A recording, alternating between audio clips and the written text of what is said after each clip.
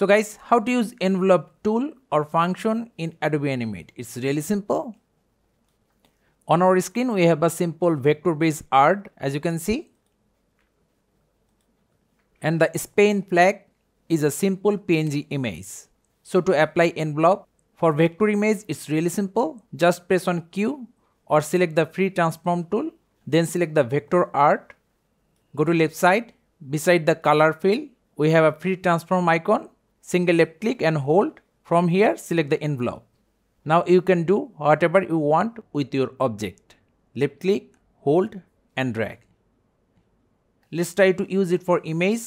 So press on Q, select the image, go to left side. See, there is no envelope option. To use envelope function for image, right click on the image, trace bitmap. These settings are okay for me.